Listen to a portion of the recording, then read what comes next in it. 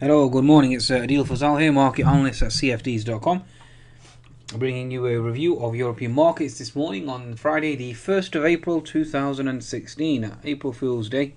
And we certainly seem to have got fooled this morning if you were long equities. Okay, let's try and decipher exactly what's happening here this morning and why we're seeing this weakness in European markets. Okay, right, be sure to visit www.tradesignaler.com and download the new app by cfds.com where my analysis is posted and my information with regards to my trades, etc. will certainly be on there going into the future. You can download it from Google Play and the App Store as well. Okay, in terms of global markets, let's try and put the pieces, jigsaw pieces together. Okay, so risk off in the Asian session except the Shanghai. We had stronger Chinese data out overnight overall. Okay, cakes in, PMI, non-PMI all came out stronger. Hang Seng down 1.3%, the Nikkei down a whopping 3.5%. So you had stronger Chinese data versus weaker Tankan data. Also you had the S&P, which is the Australian index, certainly down as well. So risk aversion trade kicked in there too. Okay, so now let's try and, like I said, fit these jigsaw pieces together.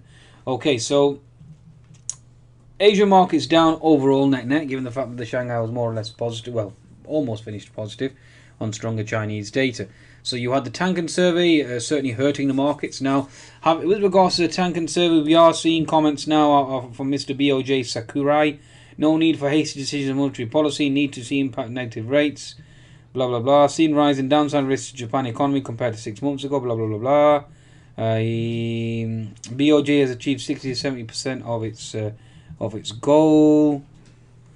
In terms of the Tankan survey, again, trying to play down that negative data. Obviously, it opens the door for more QE. Okay, that's basically the summation, really. It's about QE mad market, and that's basically what it does. It opens the door for additional QE.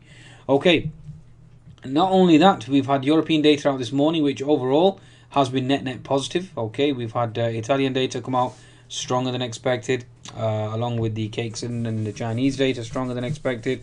We've had market PMI in France was probably the only exception.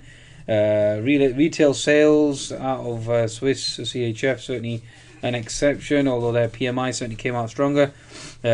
German PMI came in at 50.7, came in stronger. European PMI is stronger, although the FTSE was certainly lagging to a large extent. Okay, and so overall net positive. Okay, and like I said, Chinese data really drives the market, and that certainly is the focus of everyone's attention for now. Okay, so that's basically where we stand.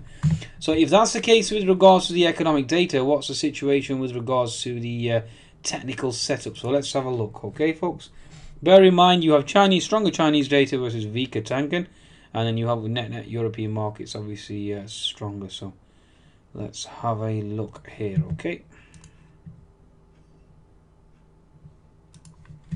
Okie dokie, right, let's bring up the actual FTSE, or should we say the Euro stocks as always. Okay, so the Euro stocks did actually close a gap at 2970, has pushed lower, went into that resistance or previous resistance equal support at 2950, has subsequently bounced since then. Okay, the 10-minute chart, we can see that we are seeing this bounce at present. Whether this bounce has legs, I mean, we are looking to potentially test 2985 initially. And then obviously you've got gap fill resistance just above at 3004. So that's going to be a zone. And obviously you've got 3040 as well. So they're the two zones that you're looking to potentially check in terms of the actual Euro stocks itself. Daily chart at the moment, you are below that neckline, so bear that in mind. But having said that, you have previous resistance equal support. And given the QE nature of these markets, you are going to see support for the Euro stocks. Okay, so for now, I'm just going to delete all that. Okay, again, like I said, gap fill support. We are putting in a bottoming tail as we speak, so that certainly is positive from that perspective. Okay, looking at the German DAX now. Okay, German DAX, as you can see here, we've gapped lower, sold off quite substantially. We are now attempting to regain our footing. Okay, and you've pierced the 200 MA. You have held horizontal support. Obviously, if this support were to go at 9810, the next support is at 9750. We've hit a low of 9780. Okay, so stronger German data should stabilize this market. Daily chart certainly is indicating support, although if that cracks, then you are looking at 9500. Given the fact that the euro is now at 1.14, if that resistance were to hold, then that should be generally perceived as positive, net positive, and you should see the market move higher accordingly. Okay. Right, the French CAC. Let's see exactly where the French CAC is positioned. French CAC certainly does look weak out of the all the indices. So again, that is a cause for concern. 10-minute chart. You had gap fill support at 4330. Certainly has failed to hold that. You have obviously pushed lower, which is again, like I said, a cause for concern.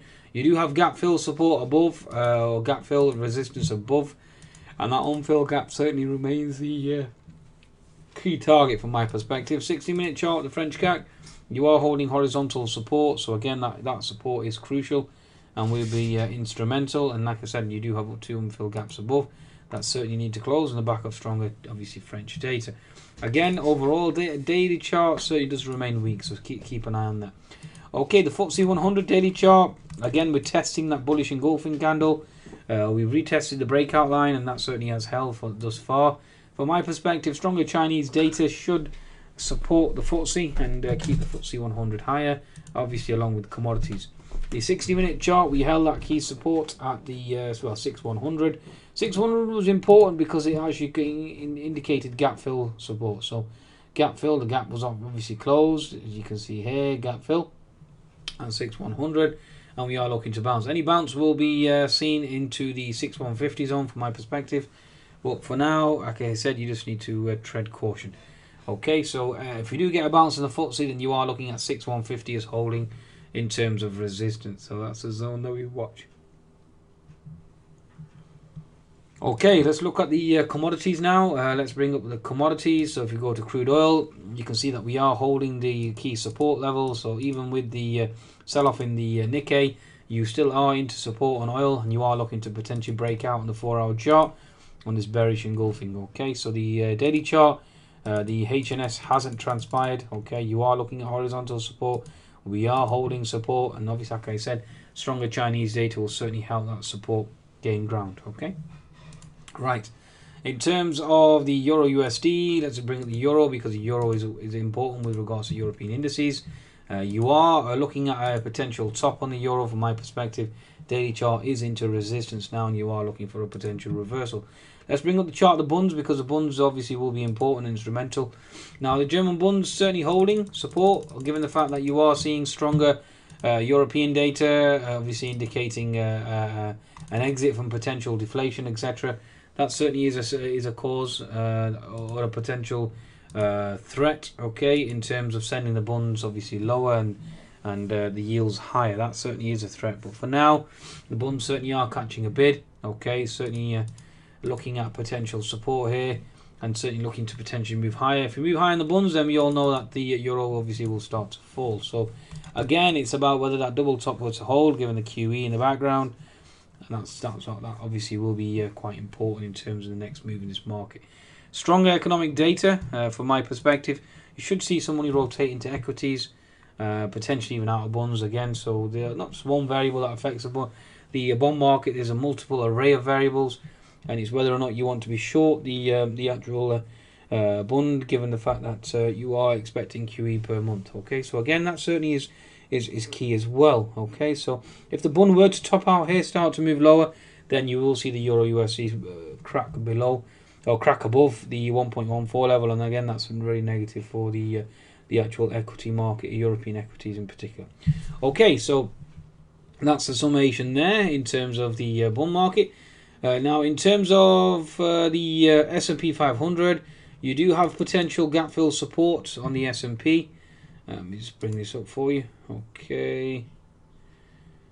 We have. Oh, let's just quickly cross-reference with the stock 600. That's quite important. Okay, so stock 600, 60-minute chart. Obviously, you're into support. Previous resistance equals support. So you are looking for a bounce, and that's exactly what we're seeing at the moment. And the let's just quickly bring up the oil and gas sector. Oil and gas, 60-minute chart. Again, you are back into that support zone on the oil and gas sector, and therefore that supports the does support the market from that perspective. The banking sector certainly has pushed higher. Retail sector, FTSE retail, certainly putting in a potential bottoming tail there as well. Certainly indicating some weakness, but again, stronger Chinese data, stronger EU data. UK data wasn't exactly that weak either. Will certainly build a base and hold support in this market. Okay, folks, I think that's a wrap. Be sure to visit cfds.com for your trading needs. You can certainly earn up to a £2,500 bonus with the 25% cash bonus offer. Terms and conditions apply. And wish you the best of luck for the remainder of the trading session. Goodbye now.